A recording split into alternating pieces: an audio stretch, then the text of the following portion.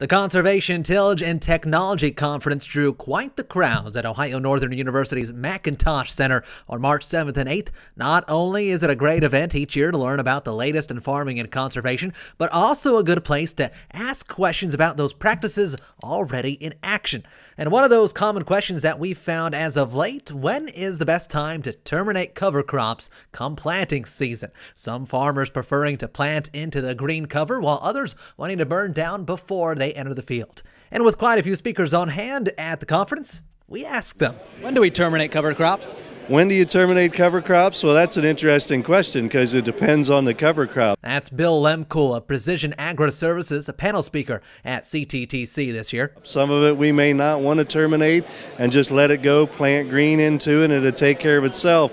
Otherwise, some of it, it's a real management issue. We have to, pay attention to what the weather is and, of course, what cover crop we're trying to terminate, and also what crop we're planting into it. Brett Margraff of the Seneca Soil and Water Conservation District echoed the thoughts.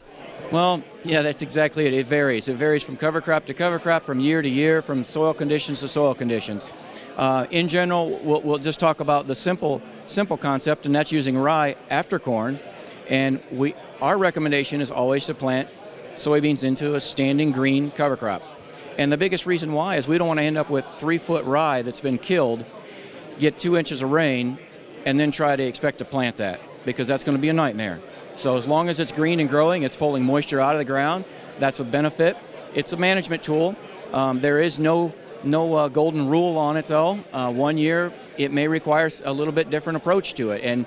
And that's my advice to most people, is start doing it now, start doing it on a small scale, so that you can get comfortable of understanding when to kill it, when not to kill it, and how to kill it, and what's effective with termination methods. For those that have been utilizing cover crops over the years, they likely know the name of Dave Brandt, a major proponent of cover crops here in Ohio. He says cover crops are the toolbox, and the time and way they're terminated are just another tool in the hands of the farmer. There's multiple modes of action on terminating covers. Probably the easiest has been using Roundup.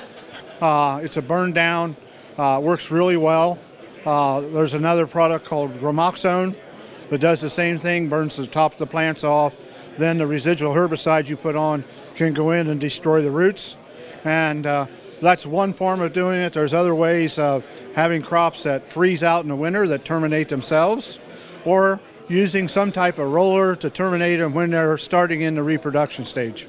For those that might be just getting into the cover crop side of things, what are some tips that you would give them for that? Well, I think the tips you need to look at as your cover crops, as you're just beginning, is you want to kill at planting time, maybe just before or right afterwards. Either that, or you want to kill 2 or 3 weeks ahead of time so the cover is brown and crispy. But the problem with killing it too early is if you got a big mat or thatch and you kill it, then there's no way for the sunlight or the air to get underneath there to dry out the soil. So best is do it right at planting or right afterwards. More about cover crops and tips from the professionals online at ohioagnet.com.